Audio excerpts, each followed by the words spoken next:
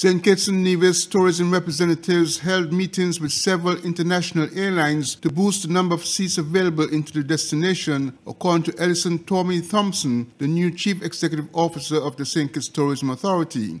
According to CEO Thompson, airlines are facing various challenges stemming from the COVID-19 pandemic, and it affects the way airlines have to operate.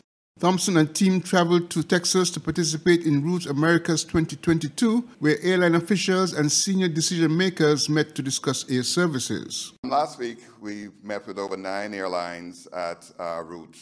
We met with American Airlines, United, Delta, also Flair, Air Canada, British Airways, and 2 things came about.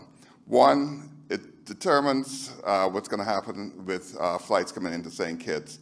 A number of the airlines, and Southwest in particular, who we spoke with, they're looking at how they rebuild their domestic routes. Because what they're finding is when they bring the aircraft down to St. Kitts, the aircraft is out for the entire day. So they're then able to do a number of shorter hauls within the U.S. So that's what they're looking at as one of the options. I think we'll also point out that, the Minister alluded to it, Delta, for example, they've got the planes but no crew.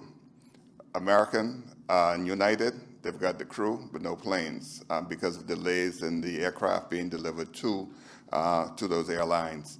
But what we have seen is that American has agreed to give us daily service this summer into St. Kitts from Miami, and then double daily out of on Saturdays. We are working very closely with United in order for them to bring the flight in earlier, and then we're also looking at additional routes that they can look at us doing for us. One of the things we also spoke with Air Canada about is, again, bringing in the flight a little earlier and seeing how long we can have the service last.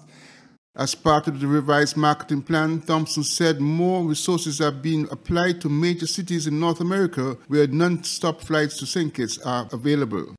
Glenn Brown reporting for SK Newsline.